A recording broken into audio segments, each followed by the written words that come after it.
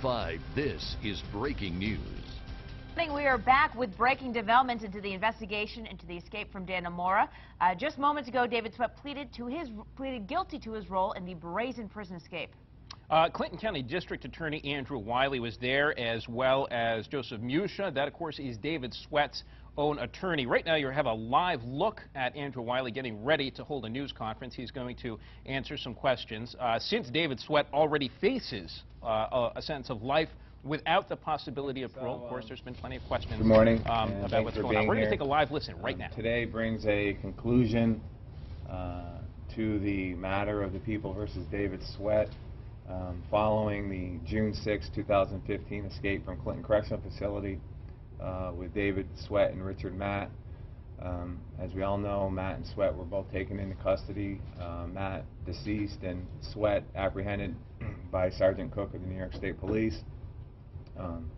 And following the apprehension on June 26 and June 28 respectively, we were able to file an indictment against David Sweat. He appeared in Clinton County Court back on August 20th, was arraigned on the 3-count indictment, which he entered a plea of each count to today, before the Honorable Patrick R. McGill with his attorney Joseph Musha present.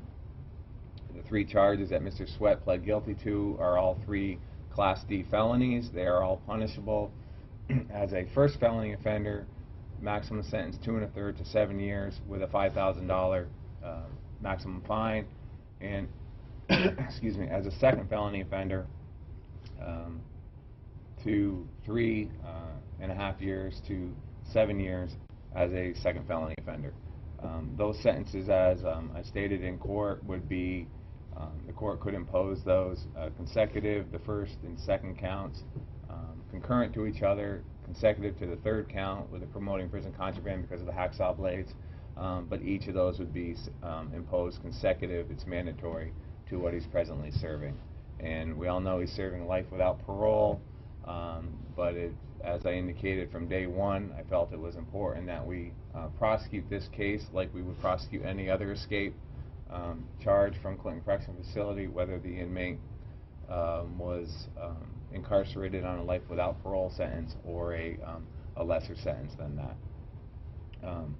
The one other issue in which I felt was a major issue that I needed to have resolved in this matter is the same issue that we had resolved last week with the matter of the People of the State of New York versus Joyce Mitchell, and that was the issue of the restitution, obtaining as much restitution as we could for the state of New York relative to the escape, and that is that monetary amount of $79,841, and that those funds specifically cover the cost to repair the 2 cell walls and the steam pipe and the interior wall in the tunnel system that was damage was caused by Sweat and Matt during their escape.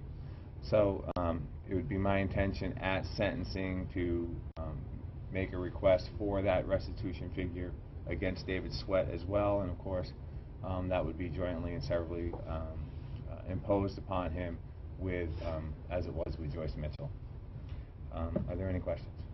How much of that restitution do you actually believe he can pay in a lifetime? In a lifetime, if he were in his current status of being incarcerated for the remainder of his life, which obviously we intended that to be the case, it's very likely that we will not receive that order being fulfilled by him in any monetary means. He would receive some form of a commissary as a state inmate, which would not obviously be attributed in any major factor to repayment of that restitution figure. But if for whatever reason down the road he benefits somehow or some manner from his actions of June 6th and the escape that lasted through June 28th, then the state of New York would be able to seek a judgment against him for those monetary amounts. What was that number again? $79,841. Speaking of him benefiting from his crimes, you did mention his son of Sam Law today. Why do you think that was important to be addressed? Well, the judge brought that up in a conference prior to the plea being entered today, and I advised the judge that there are certain limitations relative to that, what we can and what we can limit, and so I advised him that we would provide the court prior to sentencing with the appropriate case law on that, and so he'll have that in detail when we appear for sentencing. So I'll comment on that at the time of sentencing. Why were there 2 felony charges of escape? I discussed that after the arraignment. Those are 2 of the charges that he could have been charged with. We could have charged him with one or the other. It's very similar to a driving, and I think I used the same analogy of a driving while intoxicated charge, where you charge common law DWI and then you charge having a BAC higher than a .08. And so those are the same elements here in this case. I charged both counts, so none of you would say to me down the road, well, why didn't you charge him with the second count of escape? So I took care of that with the indictment, and he pleaded guilty to both of them today.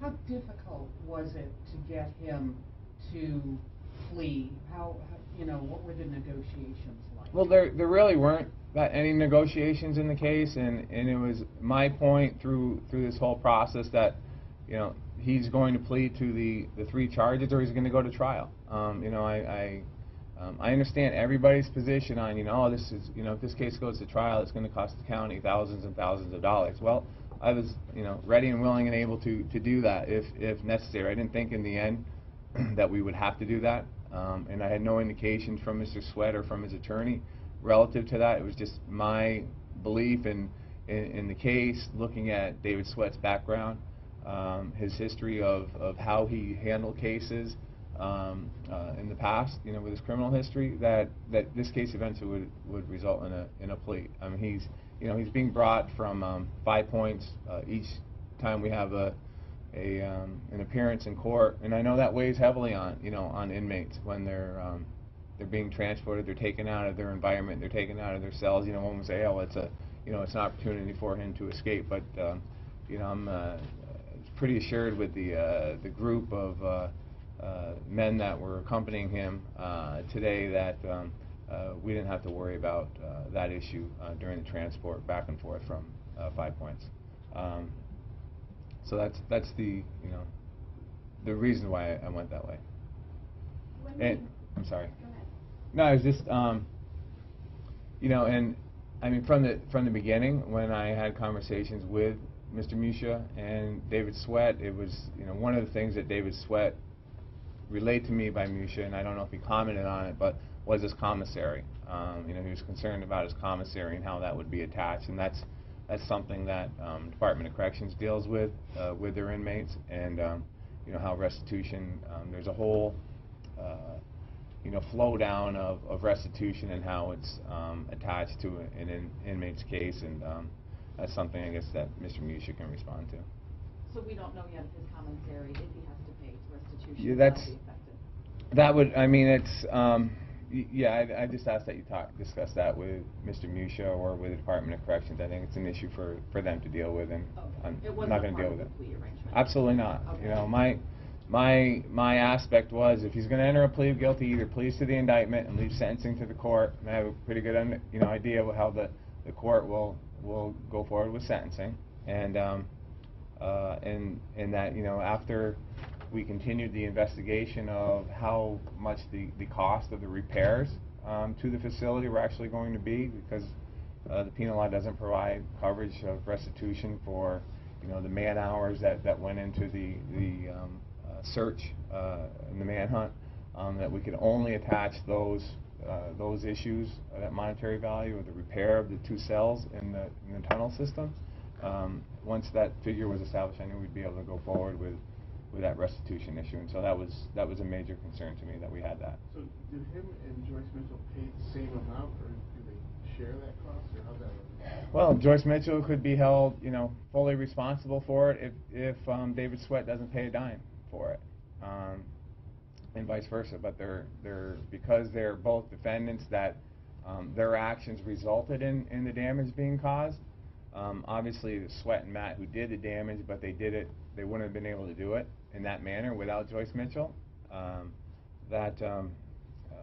they're both held jointly and severally liable for it. So she could pay half, he could pay half. Literally, that could happen if for some reason, a member of David Sweat's family came in with, $40,000 tomorrow. They could pay off his half of the restitution amount. Mr. Wylie, would Gene Plummer also have to pay restitution? That's an issue that we're dealing with. That I'm dealing with his lawyer. That I'm dealing with the Inspector General's office. Based on his culpability and liability in the case, it's not at the same level, although some people may think it's at the same level to some extent as Joyce Mitchell, but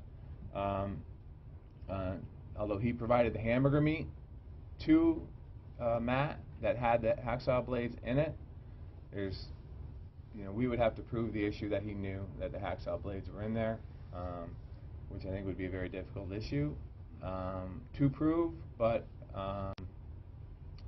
he's not charged with in that aspect. He's charged with promoting prison contraband, which providing the hamburger to Sweat and Matt that had the hacksaw blades in it, but we didn't have any information that he knew the hacksaw blades were in there. So on that end, it may be difficult to have that ordered in his ultimate disposition of his case if we go that route. If that's the case, how come he's facing so much more prison time than Joyce Mitchell?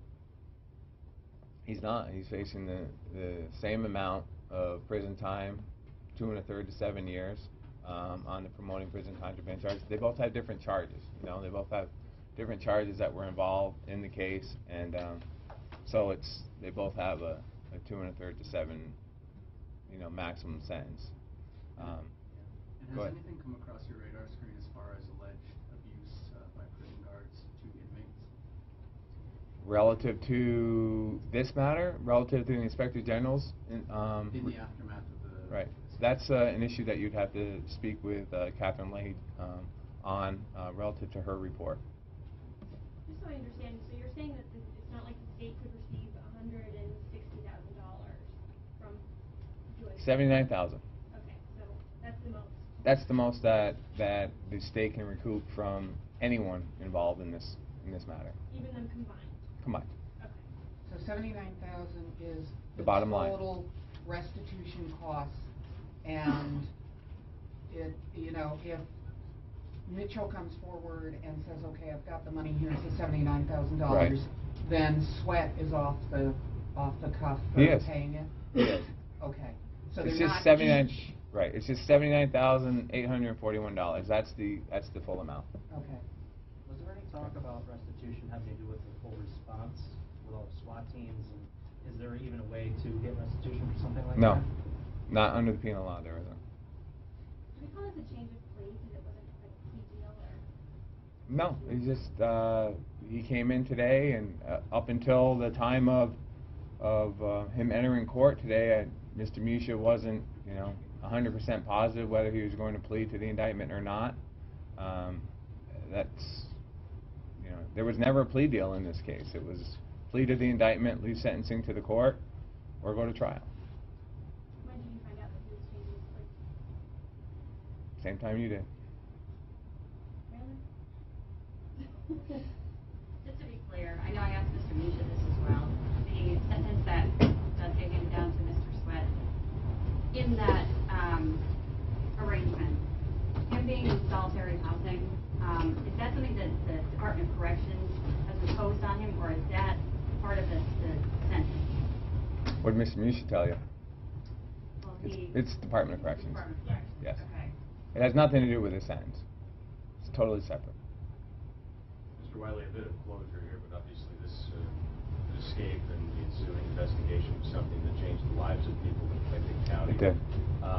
Yourself, what changes have you noticed, or what do your neighbors in Clinton County tell you has changed? Some of them have told me, why are you wasting money prosecuting David Sweat? I gave them the same answers that I've given you today. Many people, and the majority of people, are very thankful that this matter is basically resolved now. That my friends and people in the Saranac, Denimora area are extremely relieved to get their, to have gotten their lives back to normal. We talked yesterday. I know that there were some reports after the shooting report was issued by acting DA Glenn McNeil yesterday, relative to Matt's shooting and then Jay Cook's shooting of Sweat, that she still has this.